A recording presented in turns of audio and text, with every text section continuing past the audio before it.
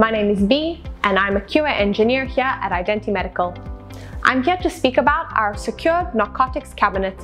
There are two main users that can access this machine.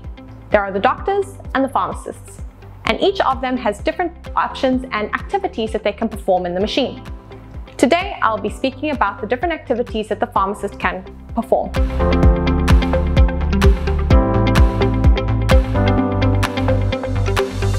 But first, a quick word about our machine. As you can see, this is our large machine and contains around 1,000 cells that the pharmacist can input vials and ampules of different narcotics and medications. The bottom drawer contains around 60 different cells for returns and where the doctors can place any whole vials or ampules that were not used during the procedure or operation. Our smaller machine contains around 200 cells to input different medications and narcotics, and again, a returns drawer for the doctors to return any whole or unused vials during the surgery or procedure. Something very important about what makes our system so secure and safe is the high-tech different options that we have to validate who enters into the system. Each user either needs to validate with facial recognition technology using the camera as seen here on the machine, or using fingerprint technology for each user individually. This is very important because it only allows specific users to access the machine and can hold each person accountable for their actions, allowing full control and total management of the system in a safe and secure manner. It is very simple and easy to enter into the system. To simply click on the press to start, the user will stand in front of the system and it will identify their face within seconds. This is the narcotics for the pharmacist. As you can see, there are many different options that the pharmacist can use. There is the fill, remove returns, maintenance, and inventory. The fill option allows the pharmacist to fill the machine with different narcotics. The remove returns allows the pharmacist to empty out the returns drawer and validate what has been placed inside to hold any doctors accountable for the medicines that they have removed from the cabinet, and then return them into the drawer accordingly. Afterwards, we have here a maintenance section, which allows for general maintenance to view any sort of different cells according to their medicine types. We have an inventory option, which allows the pharmacist to manually count the inventory within the cabinet to validate what is inside. And the open cells option, which allows the pharmacist to open any cells that they would like within the cabinet. Right now, I will talk about the fill option and show how easy and simple it is to use. The pharmacist will click on the fill. The first thing that the pharmacist needs to do is to select the different medication that they would like to fill up with the drawer. You click here on the search button and a list of products will display of what needs to be refilled in the cabinet. And the first thing that you need to do, select the medication, and as you can see, it even goes down to the different milligrams and concentrations of each different medication. Look at the vial that you have with you and see exactly which one you need to fill, and it will show first on the screen the exact quantity that needs to be filled to be at its maximum level. In the event that you have less than that, simply input the correct number that you need to fill and continue. The next thing that you need to do is input the batch or lot number of the vials and the expiration date. Simply put it in using the touch screen available and input the expiration date.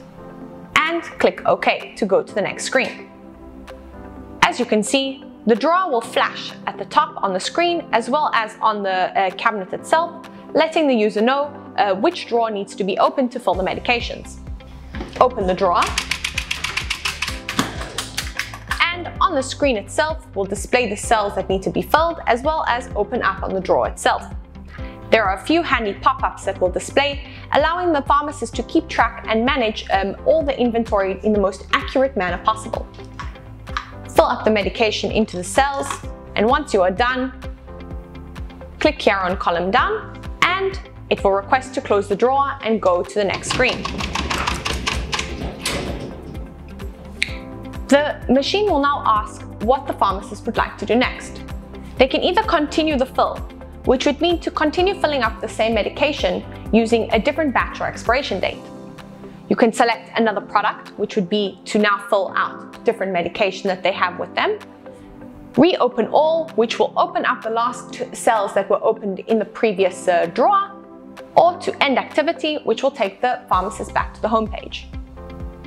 This is the fill process. The pharmacist can then repeat this until the drawer is filled with all of the medicines that they have to input into the machine. The next option that I will talk about is the remove returns. The remove returns, when clicking on it, gives you a list of doctors that have put medicine into the returns drawer of the narcotics machine. Simply, the pharmacist needs to select one of the doctors from the list, and it will show exactly the dates and times that this doctor has returned medication. Select the first date, and as you can see, the bottom drawer will flash on the screen, which is the returns drawer, and the bottom drawer will flash as well. The pharmacist simply needs to open the drawer all the way, and the cell will open up as well as on the screen flash. The pharmacist will then remove the medications from the return cell, click here column done, and it will ask the pharmacist to validate what they have found in the cell. This doctor has reported that they have returned remifentanil 5 mg 1. The pharmacist then needs to select that this is correct, write the quantity that they have found, and confirm it. This is an important thing to note because this holds everyone accountable for their actions. If a doctor has reported that they have placed one medicine inside the cell and the pharmacist finds more than one or a different medication, they're able to change the quantity and state exactly what they have found and then follow up with this doctor at a later stage.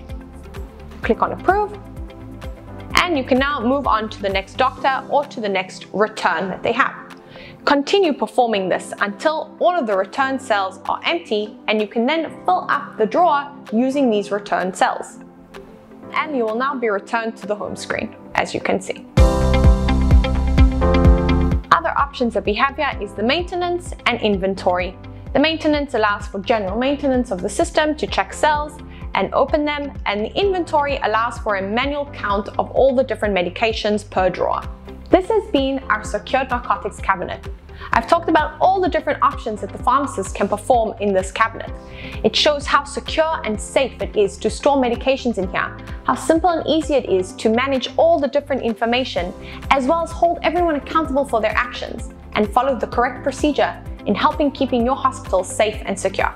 In addition to the narcotics cabinet, you will have a IDENTI platform, which is a management software service that we offer, which allows the pharmacist to follow up with all of the different actions that have been made in the narcotics cabinet.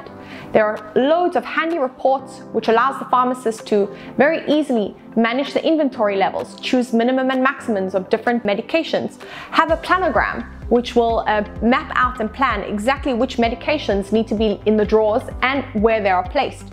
It also shows every action that has been performed, all the fill actions by each pharmacist, the remove returns, which doctors have placed which medicines in the return drawers, and what doctors have removed the medications. It is a very, very important part of holding accountability to everyone's actions, to control and managing the system in a very easy and simple to use manner.